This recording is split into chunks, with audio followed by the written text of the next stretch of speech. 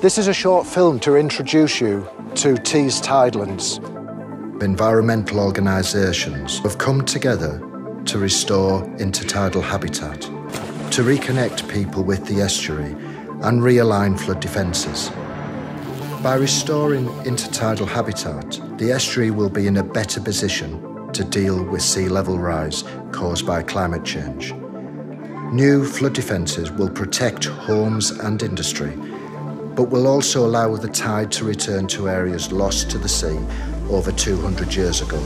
Tees Tidelands will provide an integrated, nature-based solution to manage flood risk and to create a better environment for the people of Teesside, and of course the diverse wildlife that still uses the area today. If I'd been standing here in 1800, I would have been in the middle of the River Tees Estuary, an area of about 55 square kilometres, and a complex ecosystem of intertidal mud, sandbanks, salt marshes, filled with a variety of life, seals, porpoises, salmon, an absolute ecological jewel. In the early 19th century, all this changed, and the estuary evolved into what we see today. To many, industrial development was seen as progress, and the marshes simply as wasteland.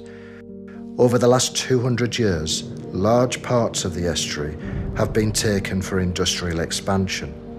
The rapid industrialisation of the estuary brought economic prosperity to the area and to the country as a whole. Industrial Teesside has and continues to drive economic success and provides a livelihood for many thousands of people. Much of the economic success, however, has been at the expense of the environment. In the 1970s, the River Tees was considered ecologically dead. If earlier generations had understood what the impact of their actions would be, both to the wildlife, the environment, and in terms of emissions driving climate change, they may have made different choices.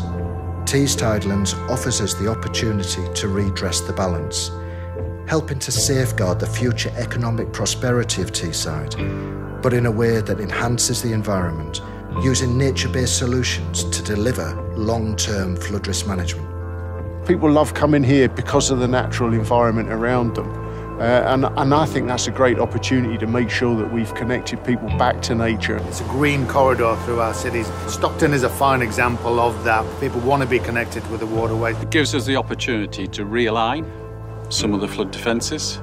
We can restore the habitats that would have been there, being submerged by the tide twice a day. And we can also reconnect a lot of the tributaries to that estuary. We're now part of a much bigger jigsaw that's evolved over the last 3 to 4 years, with loads of players coming in now and actually delivering improvements on the ground. So it's a really fun time to be working in the estuary, because we're all optimistic that we can, with all of this action, we've got a great chance of attracting some investment, much needed investment, into doing these estuary improvements.